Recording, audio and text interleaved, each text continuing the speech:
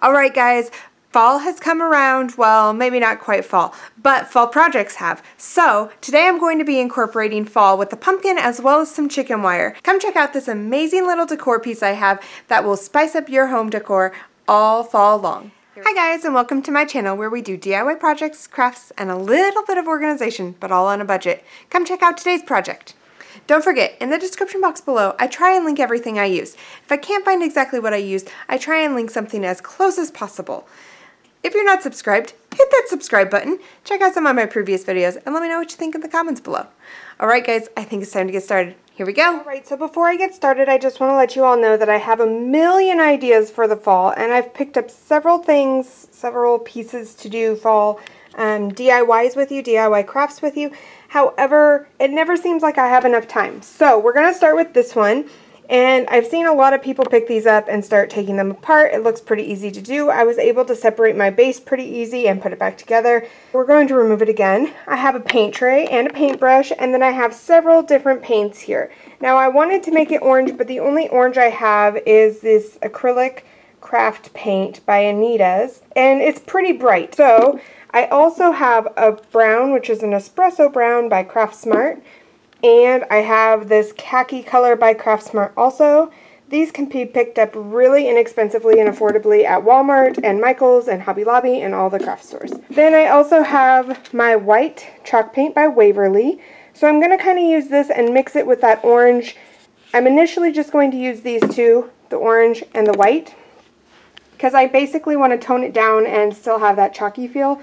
But I want to give it some depth and dimension also, so that's why I went ahead and I brought these along. I'm not sure if it's going to just make it a lighter neon orange, so if it does that, then I'll go ahead and add some khaki just to get some more of that earthiness to it, earthy color to it.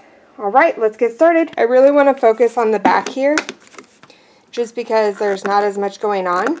And if you've watched Crafts by Caitlin, you know you could just easily heat this up with a blow dryer and peel it off. However, I don't have a blow dryer, so I gotta try and remove this. And I forgot I did my nails, so they're a little bit thicker than usual. Usually you can pick these up pretty easy. I'm sure you could set something damp on it. I'm just not sure how much that would ruin the wood or warp it or whatever, because it's not real wood. So, you know, give and take there. Also, I don't know if you guys noticed, but I am having to protect my surfaces now. I got a new table, thank you Mom and Dad, and so I got rid of the old one. Now I don't want to go ahead and paint on there because I don't want to end up ruining my table. I know. Useless information, but now you know.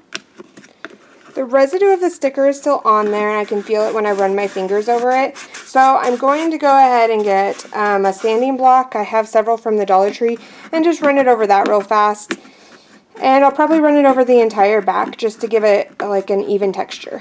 Okay guys, I must have forgotten to hit record when I did the first coat. I don't know where that footage went if I did record it, but we're on coat number 2. I'm using a little bit bigger dish than I did the first time because I was overflowing out of it, and I'm going to try and mix a little bit less orange in with there, and probably a little bit more khaki to get a little bit more khaki to get a more earthy feel. So let's see how this works out. Oh, crumb.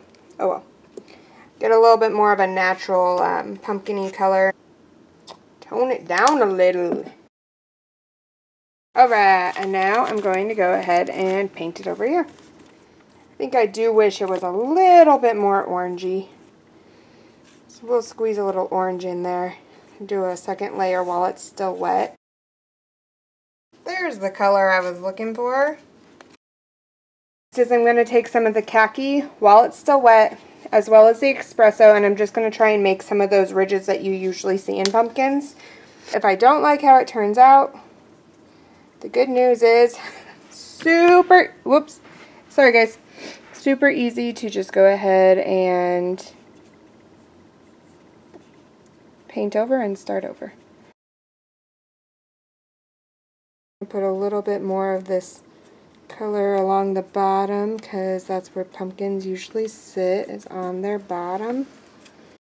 Then I'm going to go ahead and I'm going to use that same brush without completely cleaning it and just put a little bit of the light stuff on there too. Sorry, my light is going away, so I hope you guys can still see this. Also, I'm going to take that espresso color and I'm going to paint the top stem with that. I wish I would have gotten more of these because I would love to write Happy Fall Y'all or something like that on the front and just have it as a door hanger with some calligraphy, but I didn't think about that when I was purchasing. So we're going to let this dry. We'll go ahead and finish it up, and I have a really cool idea. I'm really happy with it. So stick with me, guys. Okay, guys, no lie. I think this next part is going to be a little bit tricky, but we're going to try and make it work because I think it'll look really cool in the end. Now, this that I'm using is real chicken wire. It's not the craft kind. So I'm going to need to be a little bit more careful, and honestly, the craft kind would probably make this a lot easier, but it's not what I own. What I'm going to do is I'm going to take my chicken wire, and I'm going to take my pumpkin that I painted, and I'm going to put the painted side down onto the craft wire. And I'm going to kind of try and follow a couple of these lines that are already in there, so I'm going to kind of try and put it like that. Now I got to be careful because I don't want to scrape up my pumpkin. So that's what I have so far. Then I'm going to take and I'm going to bend this up so that it's like on the back. Okay, I'm actually going to probably trim this down a little bit more also so I don't have so much hanging off because I don't want to bend all of it in.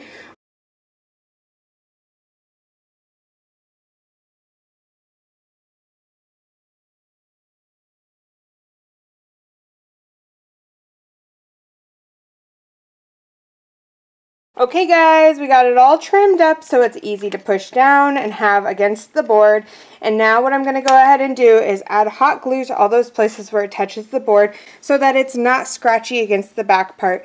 I'll be right back.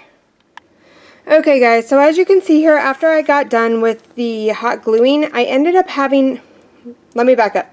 I went ahead and I had to end up clamping and then hot gluing, because otherwise the hot glue would just pop back up even after it had dried down. So I went ahead and did that. And then I took my wood filler and I just wanted to go ahead and cover it a little bit more, give it a little bit more security, make sure nothing popped up, but also protect my wall a little bit. So I went ahead and I patted down some of that all the way around, and if my finger started getting too much on it, I'd just wipe it in the middle because that would clean my finger off and I could pat some more. I'm sure there's a million other options and better ways to use it, but that is what I did. So here is the pumpkin as of right now. This is the back. Here's our front. I'm loving how this looks. So next what we're going to go ahead and do is we're going to wrap twine around this top part right here. So one part of this project that I have found extremely tricky is figuring out how I want to hang it. I tried putting it on a wreath and I didn't like it. My original thought was to go ahead and just put a string that, or a piece of twine that came up and over, or a piece of rope or something like that. But I wasn't sure I wanted to do that either. I thought about using a sawtooth hanger and just extending by putting like one of those building blocks on the back and then putting the sawtooth hanger. I think that's a great option, but that's not what I wanted to do. So I think what I have settled with, and what I'm going to proceed with, and whether it works or not we'll find out, is to use this burlap ribbon. It's from the Dollar Tree and it has the wire frame around it. It's also one that is a little bit, it's a tighter and smaller weave, and so it holds better. It's not going to fall apart as much. And what I'm going to do is I'm going to cut a piece and I'm going to fold it in half, and then at the top I'm going to try and tie a twine bow. While I'm doing this, I wanted to say also another option is if you take that piece that you originally broke it out of, you could easily hot glue it back onto there and have it stand up, or you could take a piece from the back of a frame and you could put it on there and have it kind of stand up like a picture. So there are some other options. This is definitely not the only option out there. That's pretty good, right? Meh, yeah. Since this is a smaller piece, I don't want it to hang too far down. I'm going to start by folding this over all the way. When you're tacking it with the hot glue, you do have to be really careful because it could easily seep through these holes. So you'll have to forgive the bad lighting. I have my hot glue gun on the floor, and I don't have a plug-in close enough to the new area that I'm using, so I'll put more hot glue I'll put more hot glue on there, but I don't want to burn my fingers, so that's what I'm doing right now. And now we just need to tie a twine bow to go right up here at the top.